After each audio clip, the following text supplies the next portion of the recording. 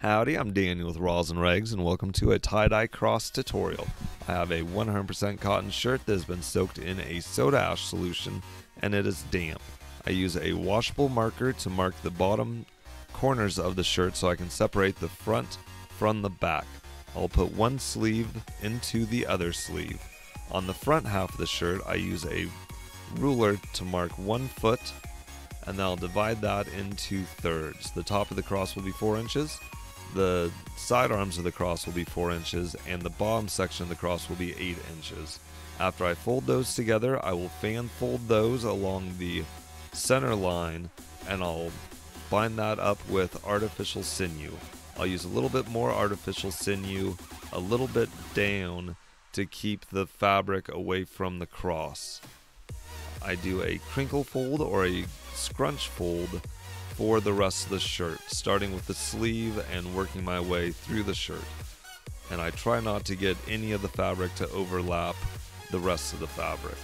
I use rubber bands to bind the folds that I just put in place, and if I need to, I will refold the sections if I think that they need it. I'm using Procion MX Fiber Reactive dye to dye the cotton. I put black on the main section of the cross, and then working my way out, I'll put some red down right next to the cross, and then I will put some orange down next to that. And for the orange, I'm only putting it on one side, and now I'm using yellow along the rest of the design. I want the yellow to saturate the shirt completely, so I'll put on a bunch on this side, I'll turn it over and I'll put on some more yellow, and then I will squeeze it to try and make sure that it's going all the way through the cotton.